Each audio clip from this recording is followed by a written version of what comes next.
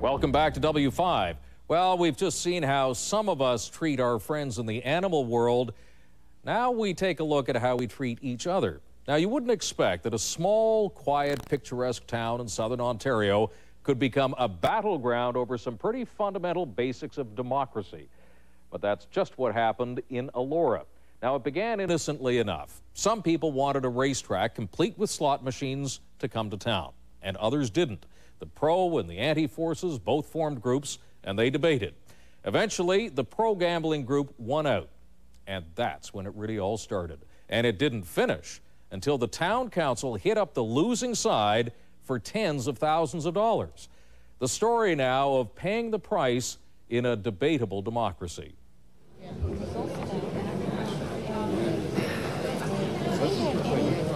To unleash the sheriff on your own citizens is wrong. We were exercising our democratic rights. They're attempting to punish us. If citizens are allowed to be intimidated. It's disgusting. This is how you destroy involvement in community work. The discordant voices of a small town facing a big crisis. I think it's just been a bullheaded, egotistical pursuit by people in power. A town council facing down its own citizens. George, I'm just personally disappointed that you had met with council without giving us first even a hearing. A question of democracy and dissent that has torn it apart. The town is Elora, tucked away in one of the prettiest corners of southern Ontario. It's a place of natural beauty, dominated by a gorge carved by the Grand River. An old mill town that has become a gentrified center of a vibrant arts and music establishment. It's the kind of town where everybody knows your name. But now, it's the kind of town where everyone knows where you stand on gambling and the state of local democracy.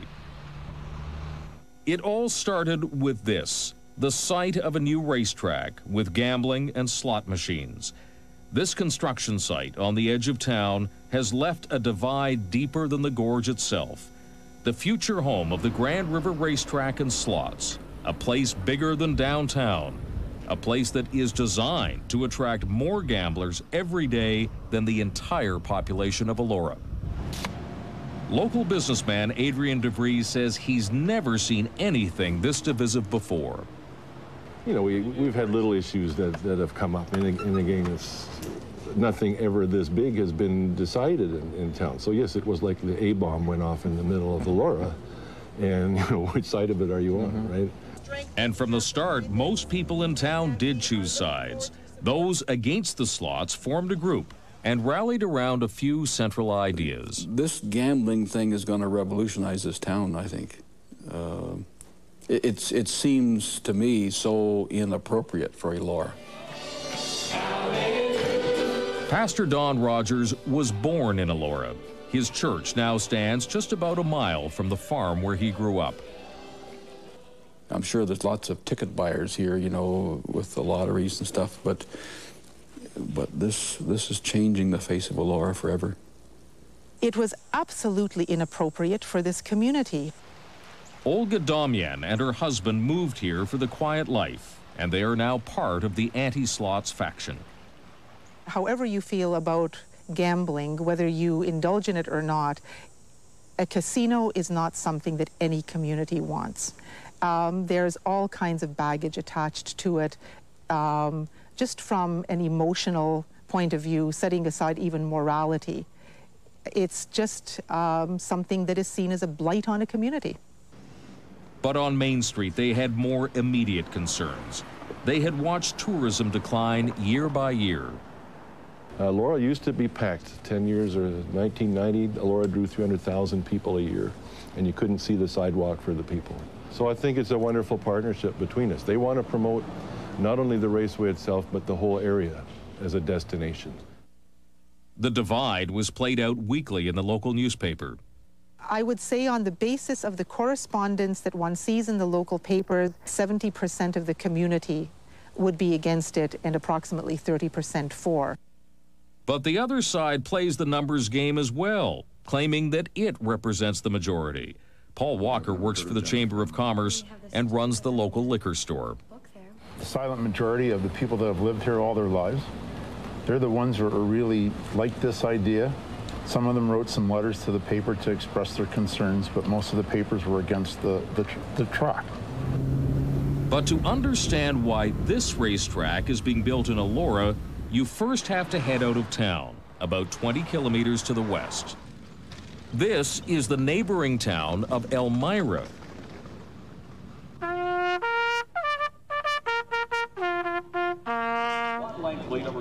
The folks here have had a racetrack for more than 30 years, but the only gambling here was on the horses.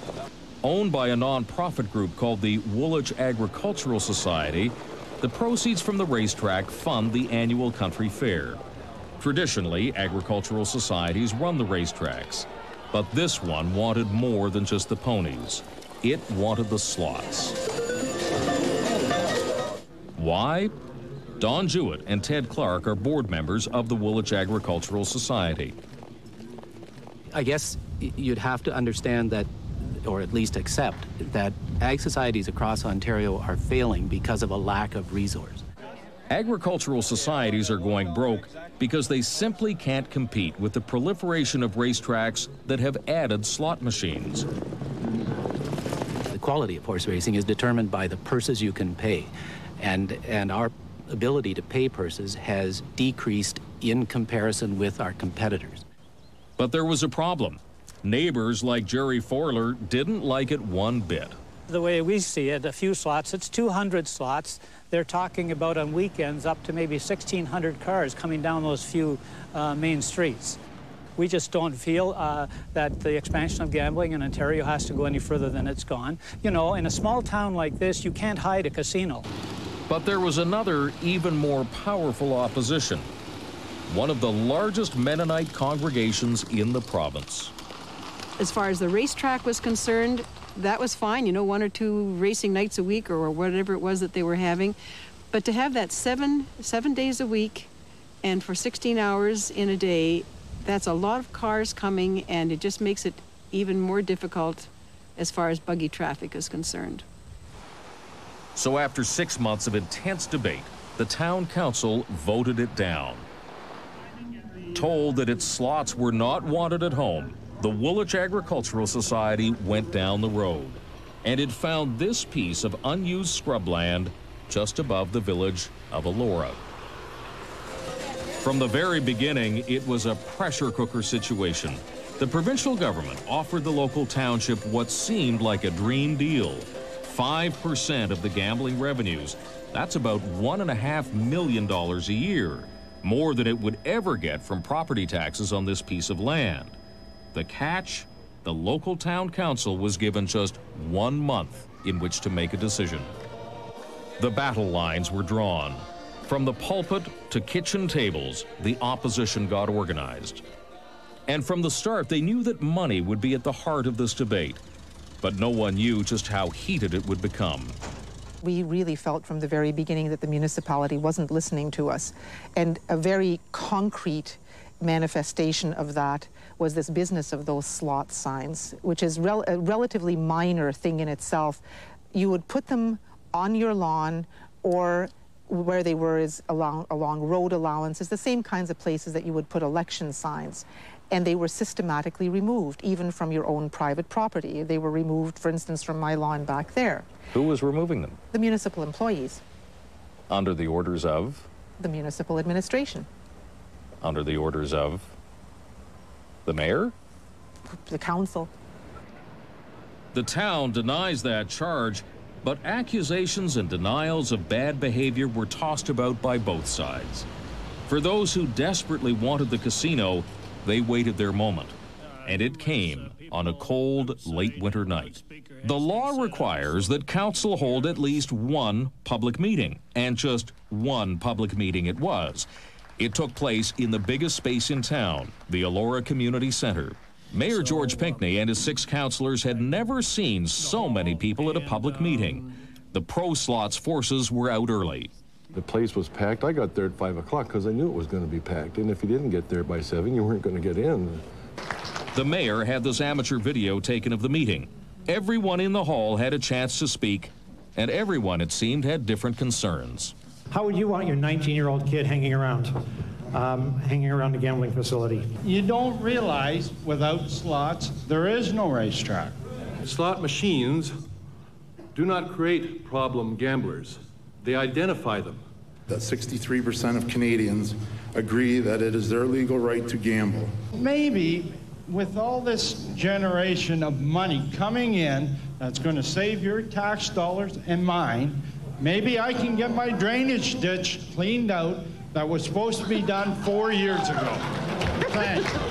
Someone's daughter, grandson, or granddaughter will, not might be, will become addicted to gambling.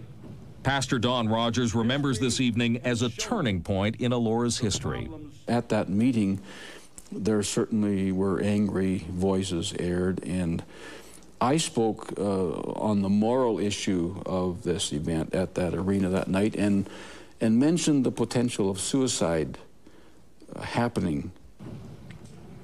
History has shown the problems range from days dismissed at work, bad debts, theft, marriage breakup, and in some cases, suicide. And some heckler at the back of the auditorium was heard to say, laughingly, and we even have a gorge for them to jump into. That's how awful the attitudes had developed. People want this gaming facility no matter what, and it seems a certain percentage have lost the value of life, you know. I have a list of The meeting went on until 2 o'clock in the morning, but some thought it was a waste of time.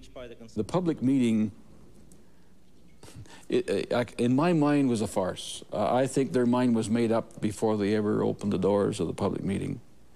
Just 15 hours later, at 5 o'clock the next day, the council voted. It was a 3-3 tie, a deadlock. Mayor George Pinckney cast the deciding vote, and he voted in favor of the racetrack. It all seems a bit rushed, doesn't it? One meeting and then a few hours later, the final vote on it. Was there not a way to have greater public participation in this? 1,500 people at a public meeting is the greatest participation I'm aware of that ever took place in Elora. And yes, I would much prefer to have had a 6-month opportunity for a window for investigation. That was clearly not possible for us. 5 minutes before the council meeting took place on the 30th, we were in conversation with people from the provincial government advising us that there was no opportunity for an extension of time. So the province was putting you in a vice. They said, get on with it now or you're out of the game. Well, that's quite true. But the Citizens Coalition wasn't about to admit defeat just yet. It took its case to the Ontario Municipal Board, and it lost. So it then took the case to the Ontario Superior Court. It lost there too. The last chance, the Ontario Court of Appeal. And that's where, for the Citizens Coalition, perhaps the strangest turn in this story took place.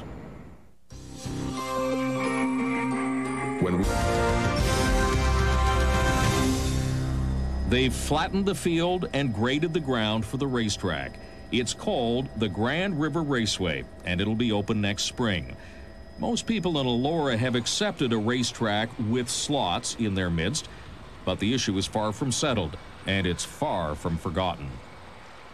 The Citizens Coalition took its fight against this racetrack as far up the ladder as it could, eventually appearing in front of the Ontario Court of Appeal. It argued that the one public meeting that was held on the racetrack and the slots was fundamentally flawed, and that there should have been another one. Well, the judge ruled against the coalition, and then added that the coalition had to pay the legal costs of the township, which eventually amounted to $86,000. Well, suddenly, this wasn't a fight about slots anymore. This was a fight about grassroots democracy. 109 people, concerned citizens, who had signed a legal petition because they believed that a racetrack would ruin their town. Now, divided among each one, it doesn't amount to very much, under $800. But money isn't really the issue. I think this charge that they're levying on the coalition is totally wrong. People demonstrating their democratic rights. then they get penalized. It's very disturbing that this is going on in this community. This is a very special community, and to see this happening is very upsetting. I think the feeling amongst all of us that this is a very unfair process. We felt like we were exercising our democratic rights, and we feel now like they're attempting to punish us for doing that. Those opposed to the slots had raised the money for their own lawyers through bake sales and donations.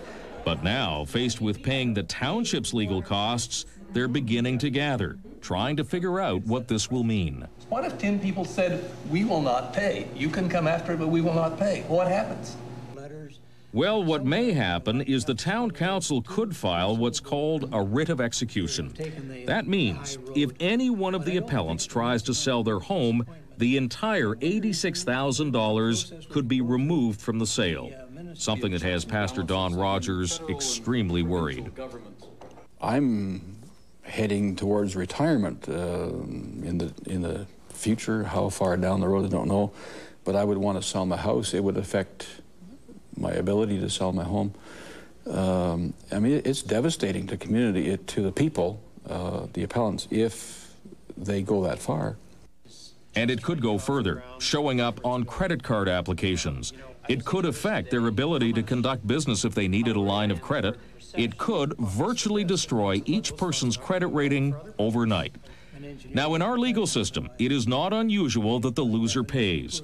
But the coalition thought it was acting in the public good, and it never expected to get hit with costs. But even more astonishing for these people is the fact that their own mayor and council could simply drop the whole thing by not proceeding. But Mayor Pinckney says, don't count on it. Some people are saying, though, that there is an element of vengeance in you as the mayor and as the council, in effect, suing your own citizens because they disagreed with the decision that you made and tried peacefully to oppose it. As a council, we are not suing anybody. We are just asking to recover costs that were incurred by the municipality and the council. What part of no do they not understand? Many business people in town support the mayor's hardline approach. Can't have everybody in town suing the municipality. We can't have every group in town that's not happy with a decision in the municipality to take them to court. The taxpayers of this town would never forgive council for letting them off. This is our tax money we're talking about here. Incredibly, it took 2 years for the Citizens Coalition to get an appointment to see Mayor George Pinckney. In summary, your threat to unleash the sheriff on your own citizens and residents is wrong. Dead wrong. But this meeting didn't change a thing. The coalition asked the council to allow them to send the $86,000 to a charity, like the local hospital. But the mayor said, not a chance. You and council aren't going to cut these guys any slack, are you? Well, no. Short answer is no. Long answer is no. I think it's been dealt with in cold, hard fashion with that almighty dollar in mind and seemingly not caring who gets hurt in the process.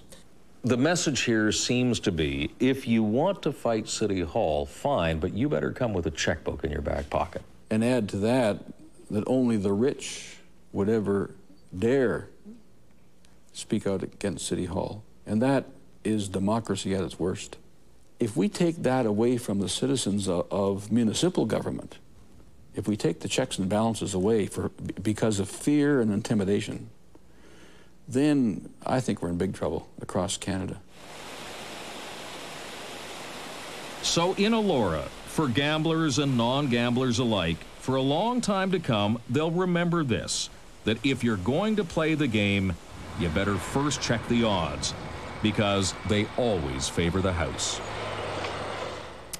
Now, the coalition has attracted at least one ally. The Canadian Civil Liberties Association has taken up their cause. And later this year, they will be asking the Supreme Court of Canada to set out clear rules on costs in public interest.